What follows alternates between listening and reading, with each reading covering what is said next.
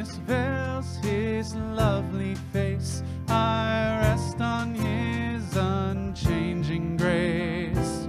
In every high and stormy gale, my anchor holds within the veil.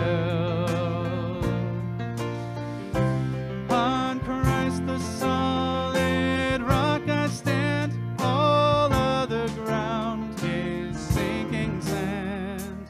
All other ground is sinking sand.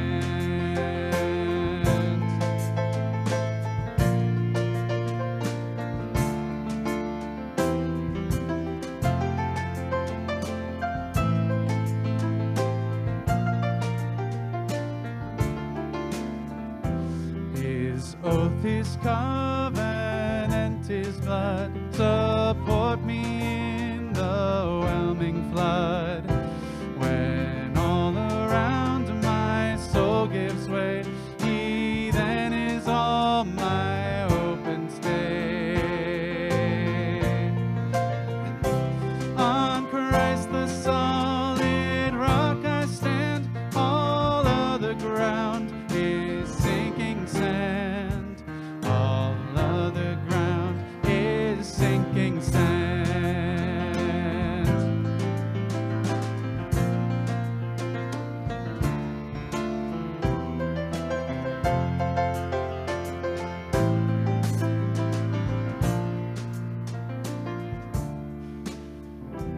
When he shall come with trumpet sound, oh, may I then in him be found, dressed in his righteousness alone, faultless to stand before the throne. On Christ the solid rock I stand, all other ground is sinking sand. All other ground is sinking sand.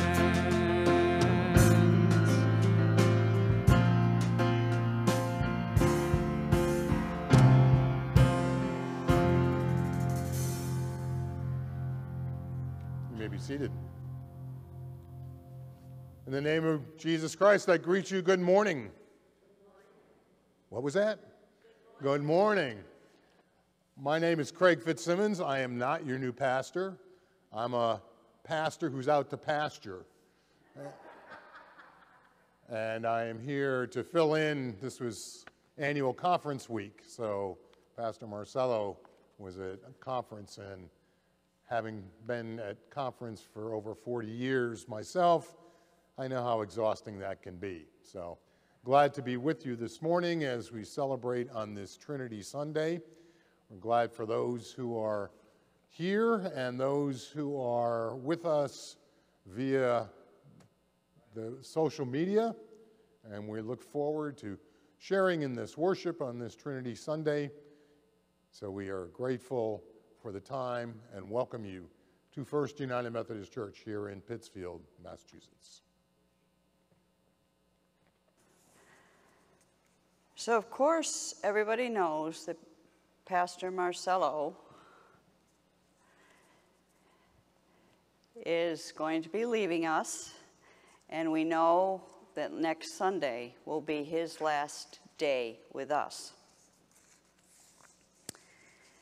And I bring that up because on Tuesday evening, there's going to be an administrative council meeting at 6:45, and at 7:30, there's going to be a bit of a reception to which everybody is invited, say from about 7:30 to 8:30 or so. And due to some conflict with scheduling, this reception is going to be held at Silver Maple Farm, which is off Dalton Division Road. It will be held at the community house. And what you do is if you come down Dalton Division Road from William Street, when you turn in, there's a sign that says Silver Maple. You turn in there, and the community house is the first building on your left. And there is parking there's a small parking lot, but there's also parking along the road very easily. So everyone is invited at 7:30 to 8:30 or so. There'll be simple refreshments, not a lot, but simple refreshments, just a time to be able to say goodbye to Marcelo and his family, because next Sunday he's going to be here, he's going to preach for us, but he says the car's almost going to be running outside the door. So this is an opportunity for everybody to come and greet Marcelo and to say goodbye. And next Sunday, of course, is his last day. I don't have any other announcements. Are there any specific? Then let us be in the spirit of worship. So let's join in the responsive call to worship. Listen, wisdom is calling before all began. God, word, and wisdom, creating, calling from the foundations of the deep. Listen, wisdom is calling from the mountaintop, earth, field, and sea, creating, calling from the foundation of the deep. Listen, wisdom is calling. To those who suffer, God's love is given, endurance blossoms from the foundations of the deep. Wisdom is calling daily. Me, everyone, given hope, grace, love as the foundation of our lives. Listen, wisdom is calling, poured into our hearts that we may become Christ's hand and heart, love as the foundations of our lives. Listen, wisdom is calling.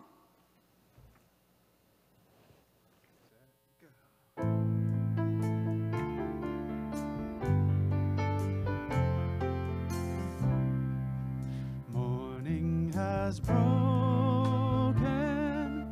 like the first morning.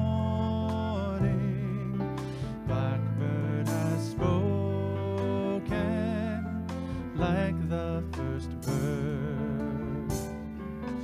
Praise for the singing, praise for the morning, praise for them springing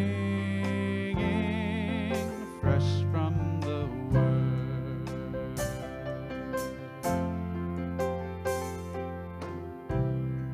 Sweet the rain's new fall, sunlit from heaven, like the first dew fall on the first grass.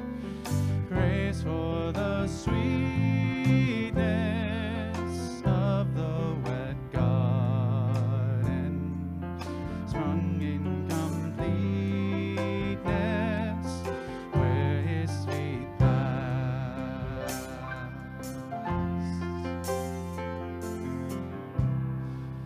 Mine is the sunlight, mine is the morning, born of the one light Eden saw play. Praise with elation, praise every morning, God's recreation of the new day.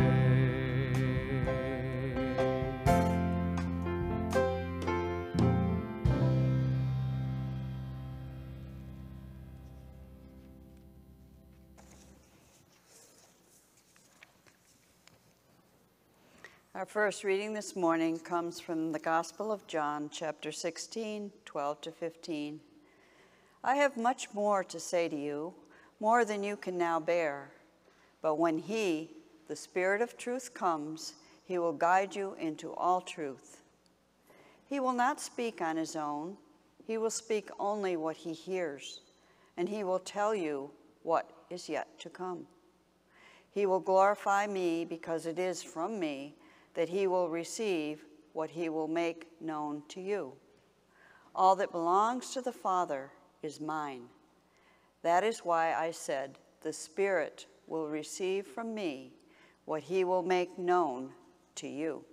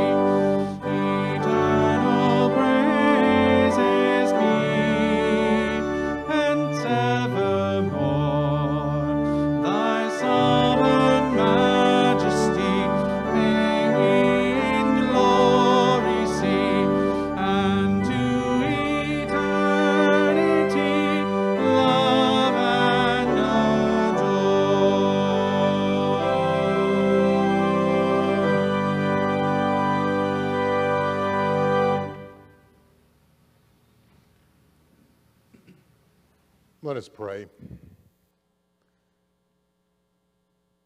Oh God, open our hearts and minds by the power of your Holy Spirit, that as the scriptures are read and the word proclaimed, we might hear with joy what you say to us on this day.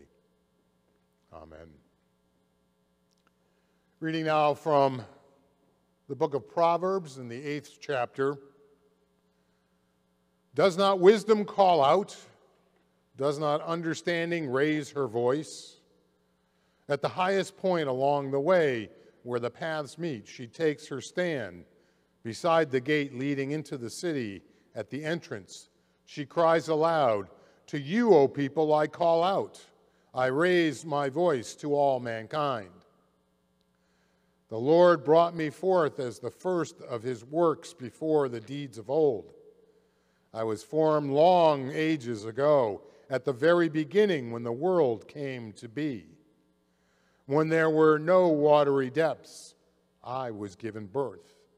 When there were no springs overflowing with water, before the mountains were settled in place, before the hills, I was given birth.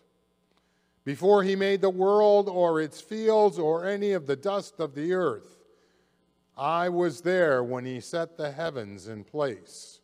When he marked out the horizon on the face of the deep, when he established the clouds above and fixed securely the mountains of the deep, when he gave the sea its boundary, so the waters would not overstep his command, and when he marked out the foundations of the earth. Then I was constantly at his side. I was filled with delight day after day, rejoicing always in his presence, rejoicing in his whole world, and delighting in mankind. This is the word of the Lord. Let us pray. God, may the words of my mouth, the meditations of our hearts be acceptable in your sight, you who are our strength and our Redeemer. Amen. So this is Trinity Sunday. What did you get me? Right up there with Christmas and Easter, right? No. Even if you knew about it this first Sunday after Pentecost, don't expect me to stand here and try and explain the Trinity. The church has wrestled with the precise meaning of this theological concept from the very beginning. So freed from the expectations of trying to make sense of the Trinity, we can be engaged in experiencing the Trinity. That's where the doctrine comes from anyway, from our experience of God and the experience of God's people from the very beginning. He will declare to you the things that are to come, says the Gospel of John. Declare to you that the things that are to come. But certainly, life is full of surprises. All of us have gotten caught off guard from time to time.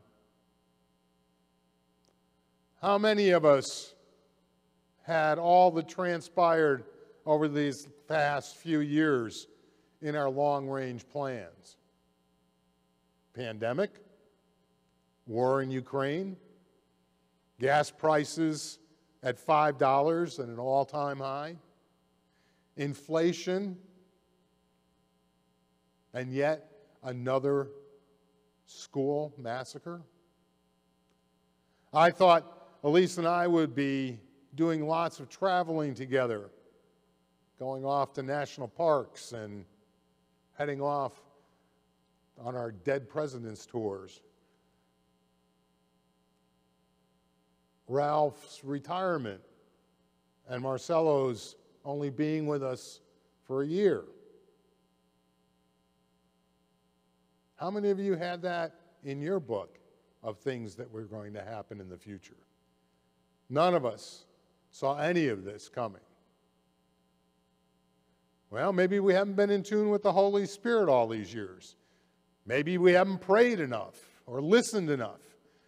Maybe the gift of knowing was right there, but we didn't avail ourselves of it, and therefore doomed to stumble around in the darkness, constantly being surprised by the turn of events that constitutes our lives.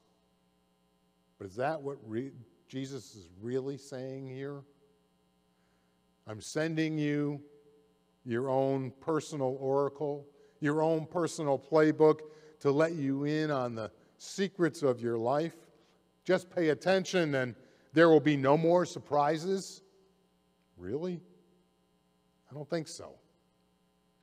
So let's look again.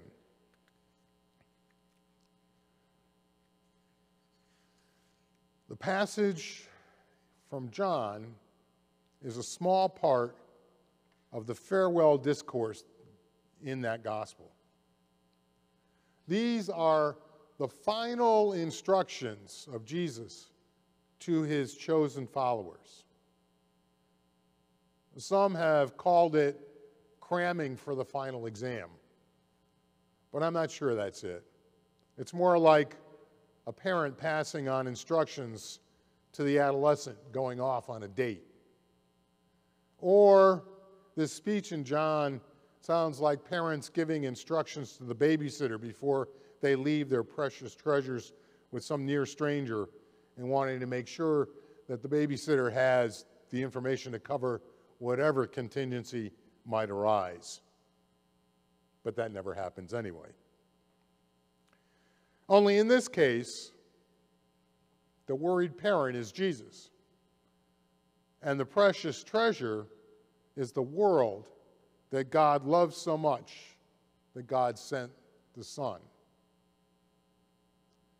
And the sitters are these motley crew of incompetent bunglers, kind of bringing to mind those burglars in Home Alone who couldn't quite get anything right, and the little boy outfoxed them.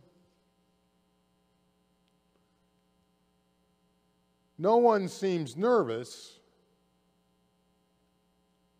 but yet Jesus goes on for 3 chapters.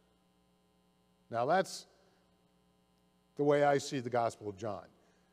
Jesus goes on and on and on and on, and just when you think he's done, he takes another breath and goes on and on and on and on again.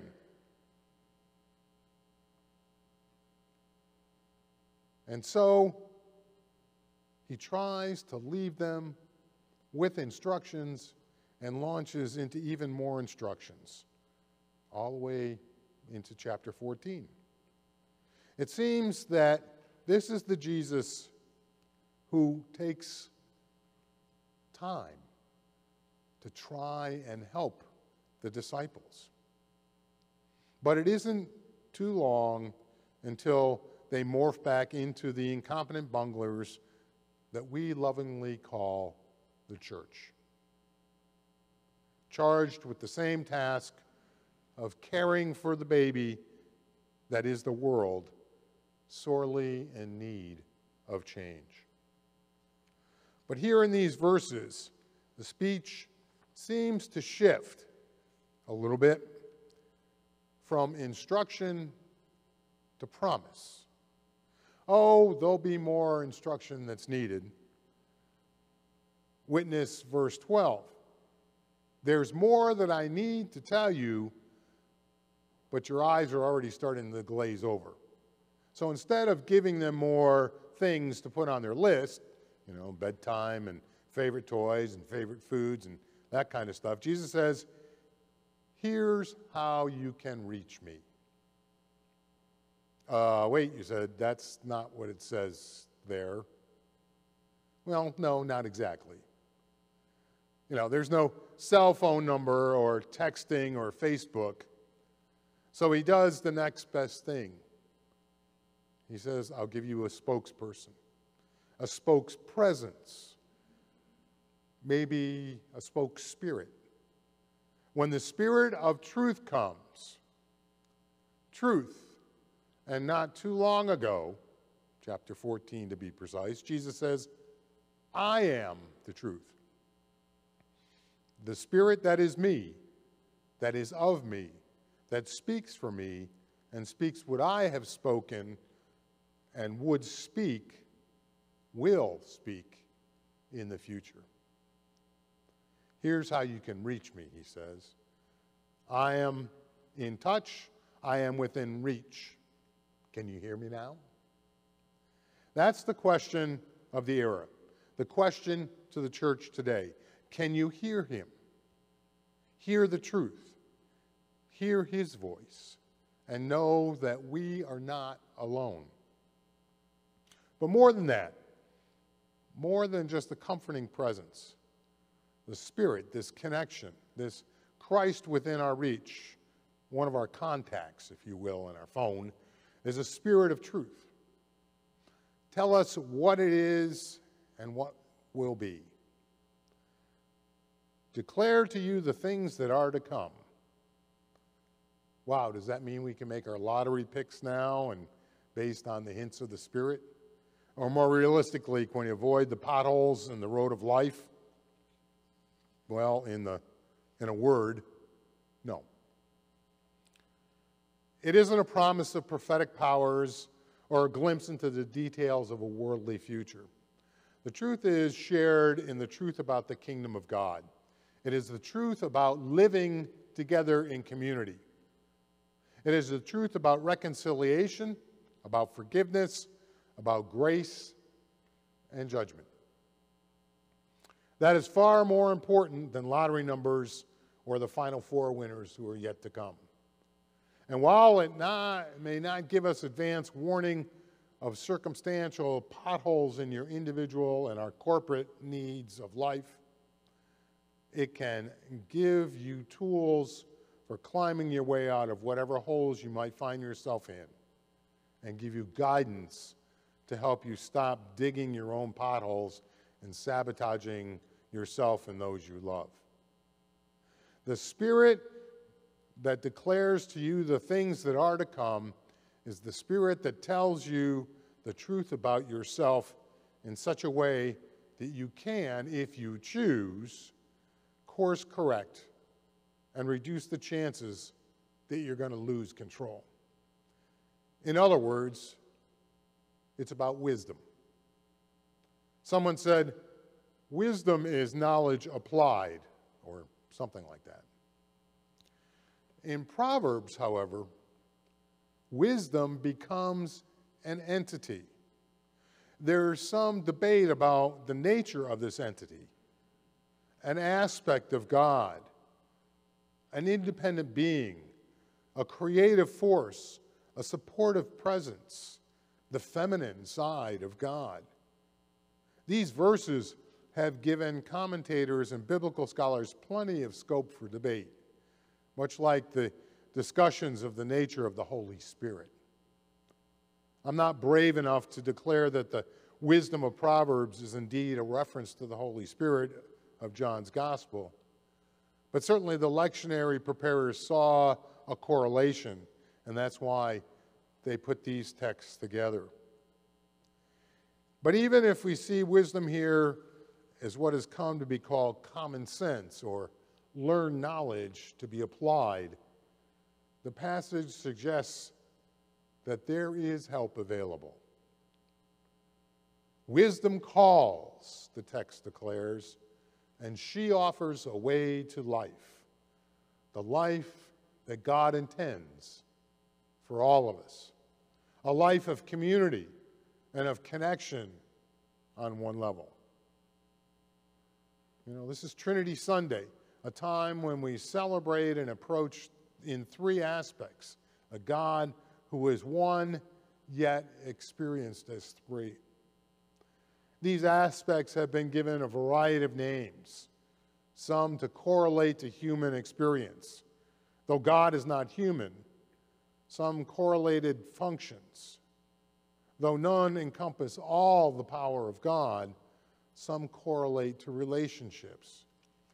To each one of the other aspects, and to we who worship and approach this ultimate essence. Both gospel text and wisdom depicted in Proverbs describe a God who seeks us, who connects with us, who guides and calls and shapes us. Jesus reveals that God, when he offers the disciples continued contact, even once he is no longer present with them in the flesh, wisdom cries out with the presence of God, if we would but have ears to hear. God desires contact with us. God reaches toward us. God speaks. Even in our darkest hours, even in the midst of grief and horror, God gives us grace to endure, to allow us to act, to reach out, to proclaim the love and peace that we can experience. We believe that. We are sustained by that, by wisdom's cry. Thanks be to God. Amen. 3 and 4.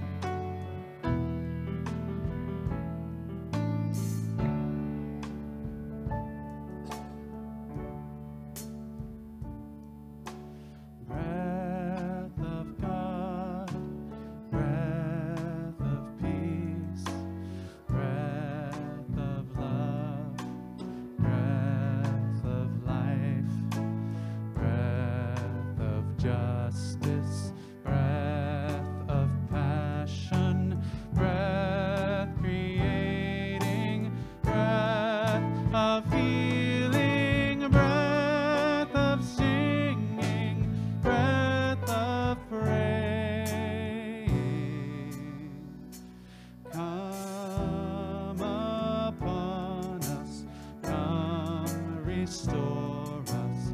Come, inspire us, breath of God.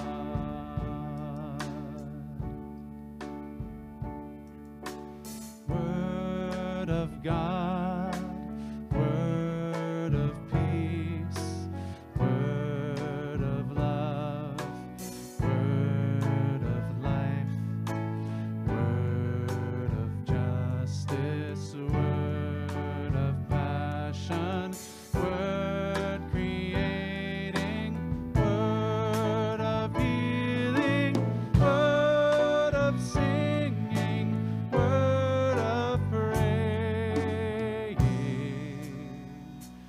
Come upon us, come restore us, come inspire us, word of God.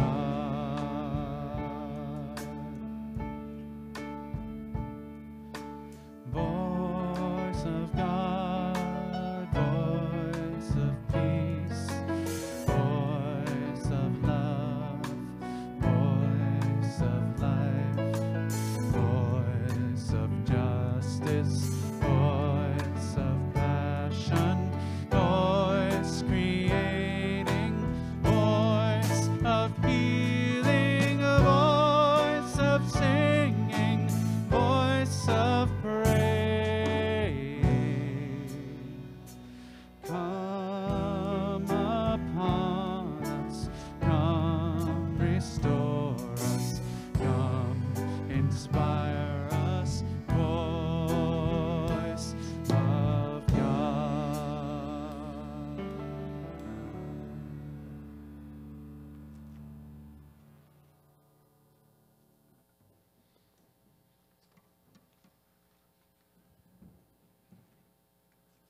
Let us pray.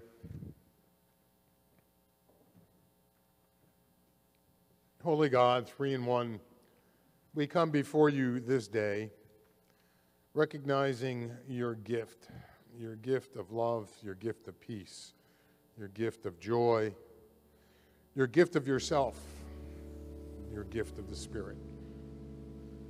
We're thankful that we can gather and be your community. And so we know that we are not just gathered here and insular, but we are a gathered people to go forth to be about ministry in the world in which we live. So we come before you with heavy hearts in some places, mindful of the needs that are among us and around us. For those who are ill, we pray your comforting spirit and healing power. For those who are enduring yet another spike in COVID infections, we pray that we will all find patience and power and healing and newness. For those who are mourning this day, for those especially in Uvalde and Buffalo, but so many other places where mass shootings have taken place in the last couple of weeks.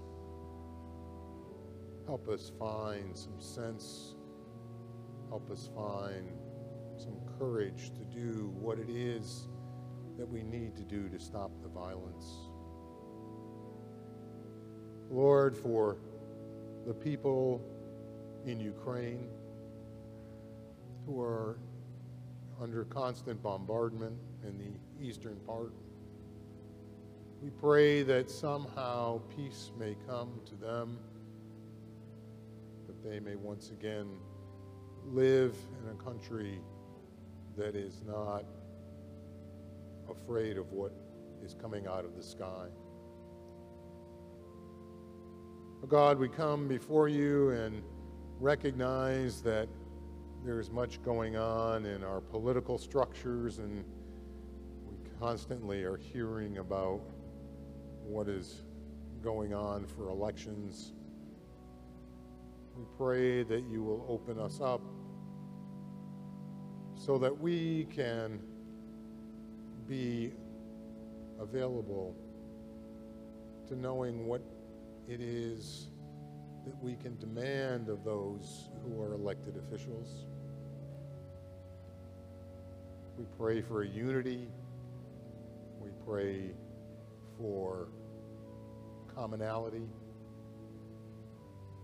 God, we pray for civility. We know that we come and have diverse views, but we know that you are the one who unites us and brings us together. And so thankfully, we give you thanks for all the blessings, for those who are graduating, for those who are back to work, those who are continually finding ways to celebrate. We give you thanks for Pastor Marcello and pray that as he starts his new ministry in a couple of weeks, you will bless him and bless the church through him.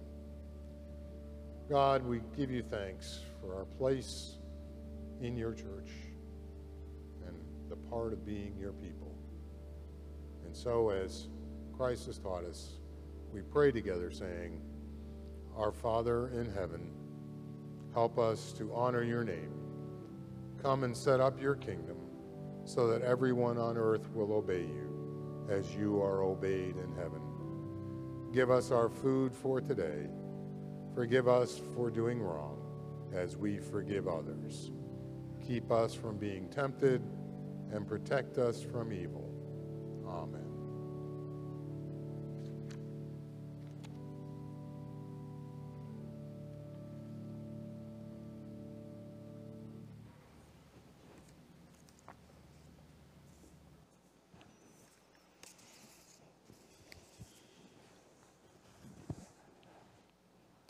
As God is mindful of us and our needs, let us now be mindful of our obligation to the needs of others through our giving and our responsibility of God's gifts. And the ushers will wait upon you for your offering.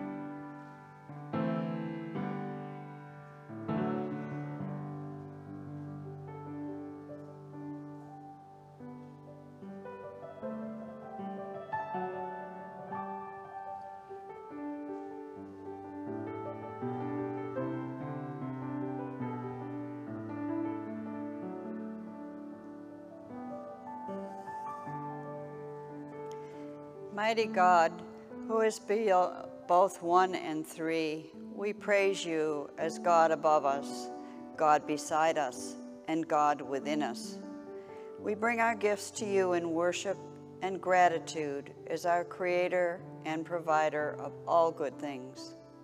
We acknowledge that our relationship with you in all three persons begins and ends on your side of the equation, beginning with your devotion and not our own, beginning with your wisdom and not our own.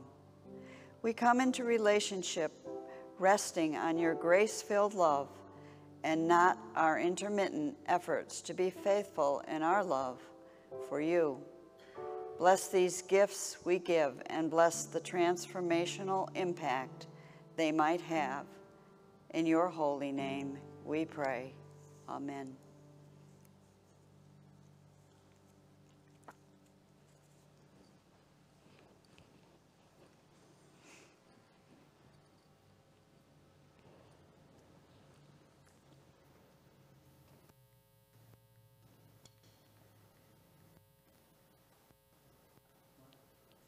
Two, 1, 2, 3, 4, 5, 6.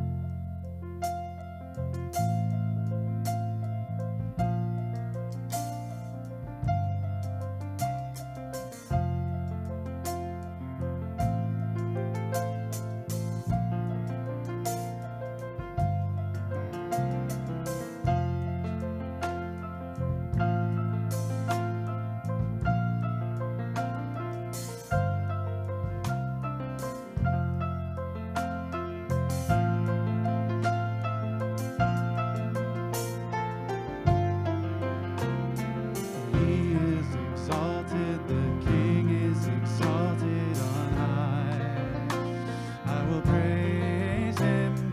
He is exalted, forever exalted, and I will praise his name. He is the Lord, forever his truth shall reign. Heaven and earth rejoice in his holy name. He is exalted, the King is exalted on high. He is exalted, the King is exalted on high. I will praise him. He is exalted, forever exalted, and I will praise his name. He is the Lord, forever his truth shall reign. Heaven and earth rejoice in his holy name. He is exalted, the King is exalted on high. He is the Lord, forever his truth shall reign. Heaven and earth rejoice in his holy name. He is exalted, the King is exalted on high. He is exalted, the King is exalted on high. He is exalted, the King is exalted on high. He is exalted, the King is exalted on high. He is exalted, the King is exalted on high.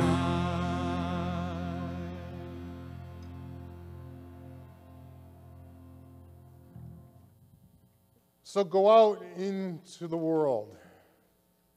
Even if you stumble and bumble, know that you are not alone, that God has sent the power of the Holy Spirit, that wisdom is upon you, that the presence of Jesus Christ and God Almighty goes with you to reach out to those in this world who are in need, and recognize that you go in love and power and grace.